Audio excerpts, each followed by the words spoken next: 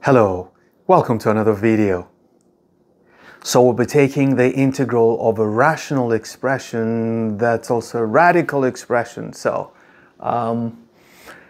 this might throw you off the first time you see it because it's not like it's 1 over x, the radical over a radical. Everything is together. How are you supposed to, what do you do?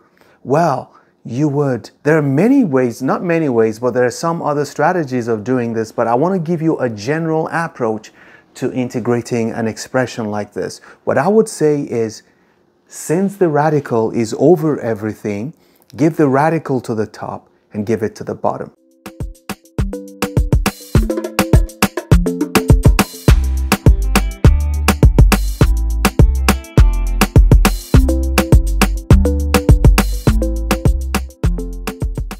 So I want you to look at this.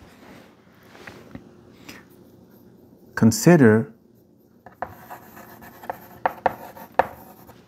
the expression, the radical of 1 minus x over 1 plus x.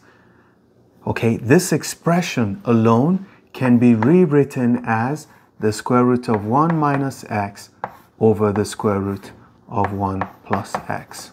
If you can see this, then it makes a lot of sense, because this expression then can be rationalized. You see, if you saw this huge block, you wouldn't think of rationalization.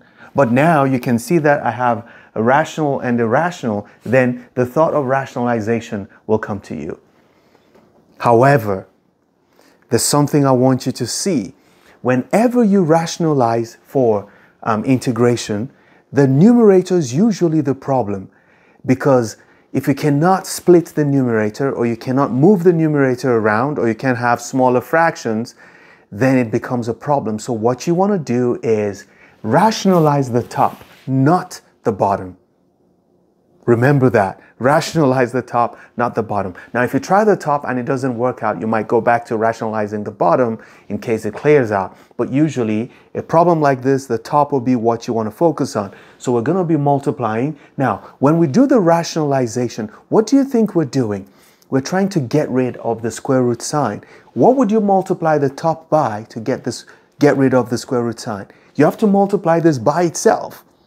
Okay? So do not multiply by 1 plus x, because if you do that, you will not be able to get rid of this one. So you want to multiply the top by itself. And you also want to divide by the same thing. So this is the correct multiplication. Whatever you want to simplify and get rid of the radical is what you use to multiply itself. Okay, so that's what I call rationalizing, because now I can get rid of this. So I have this expression is now going to be the product of this, and this is just going to be 1 minus x.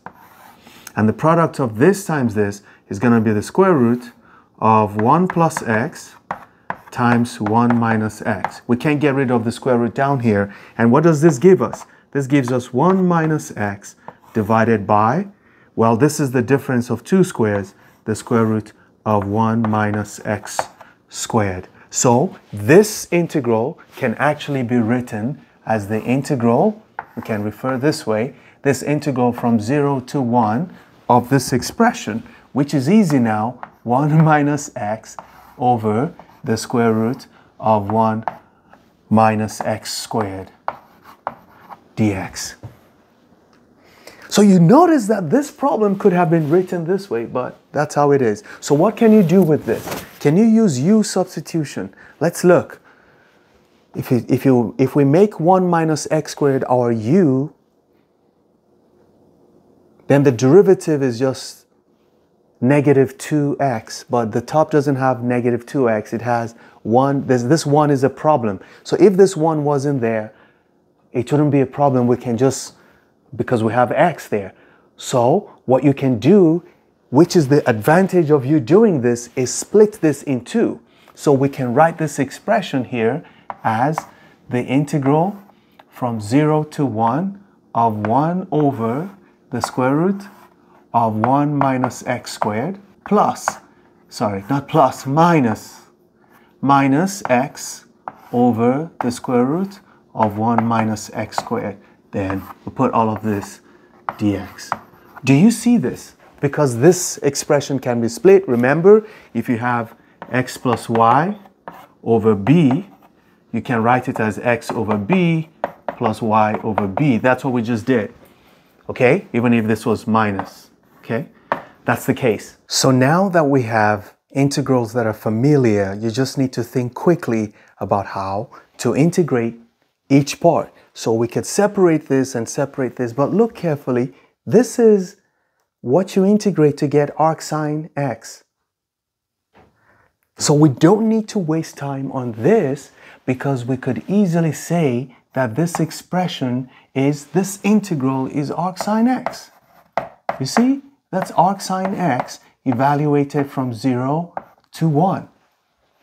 And then what is this? Well, we don't know what this is, but when you integrate this, you can use u substitution because the derivative of 1 minus x squared is negative 2x, which is a multiple of just x. So you're going to get x dx.